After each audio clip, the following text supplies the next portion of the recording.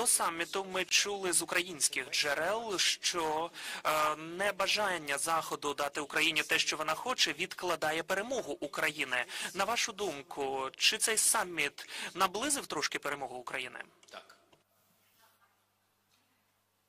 Yes. How? Як? Важливий момент, дуже важливий момент захистом нашого неба. Air Defense Systems. І це дуже важливо. Зараз є невеличкі кроки вперед. Вони дуже важливі. Не буду говорити щодо кількості патріотів, але важливо, що це рішення прийнято. Це раз. А друга історія пов'язана з armed vehicles різного типу. Броньовані машини. Є публічна інформація, яка вже була. Тут немає чого скривати. Це бушмастери. І є і інші рішення щодо броньовиків. Це дуже важливо. Да. Хотілося б мати прорив щодо артилерії. Скажу так, що ми обговорюємо. Є позитив, але рішень конкретних поки що немає. Але на це потрібен просто час. Потужність зброї завжди наближає перемогу на полі бою. Далі, будь ласка, телеканал 1+1 Україна. Прохання підвестися, щоб вас побачили. Вітаю, пане президенте. Наталія Фібріх, ТСН.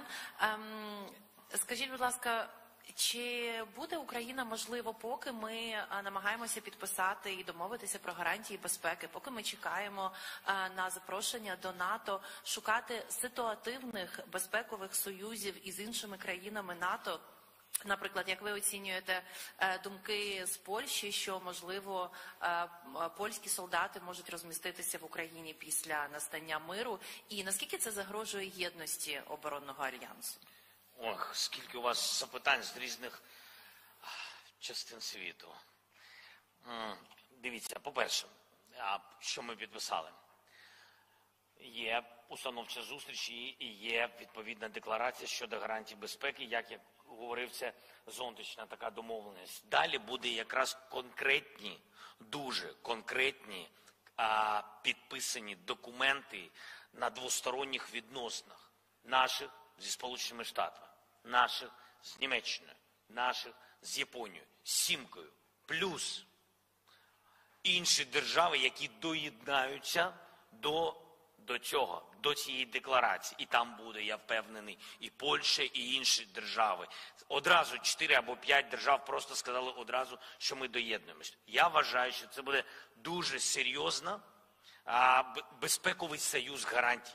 І це дуже серйозно, тому що важливо, ці документи будуть ратифікуватись в парламентах держав. Тобто це серйозний документ, а не Будапештський меморандум. Дуже серйозний. І там же bilateral, хтось що може. Хтось дає тобі F-16, хтось дає тобі Air Defense, ППО, так, протиповітряна оборона. У когось немає, у когось є танки тощо. Тобто двосторонні конкретні домовленості, багаторічні або недовго, якщо ми дійдемо до НАТО швидше. Це дуже важливий момент, що там в декларації написано «на шляху до НАТО». Я вважаю, це дуже важливий момент, який ми дотиснули. І партнери погодились з цим. Це вже говорить, що ми не граємось, ми дійсно бачимо Україну в майбутньому альянсі. Друга історія про наших польських друзів. Я чесно хочу вам сказати, що питання таке ніхто не підіймає, і ми не зацікавлені, і країни НАТО не зацікавлені, і ми не зацікавлені, поки ми не в НАТО, щоб у нас розташовувалися ті чи інші збройні сили. Я вважаю, що в цьому випадку наших збройних сил достатньо. Питання якраз в конкретній новітній зброї натівського зразку. А ось, наприклад, навпаки, якщо ви поглянете, якраз партнери розуміють, що у нас потужна армія, і коли ми будемо в НАТО, то наші військові, які зрозумілі з досвідом військовим, ось вони, впевнений я, можуть бути запрошеними в рамках чинного законодавства забезпечувати відповідну безпеку на територіях інших натівських держав.